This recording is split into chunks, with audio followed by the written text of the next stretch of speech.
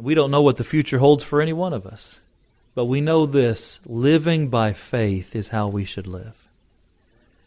Christians ought to go through this crisis differently than non-Christians.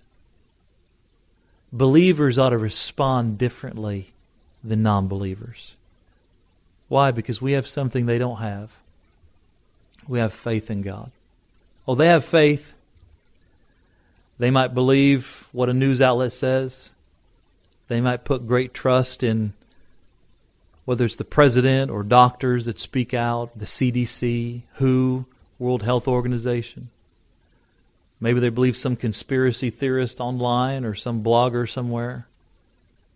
The truth is everybody's believing somebody. We just need to believe God. See, everyone lives by faith. They have no choice. God made mankind to operate on faith. Yet the Creator allows you to decide where to place your faith.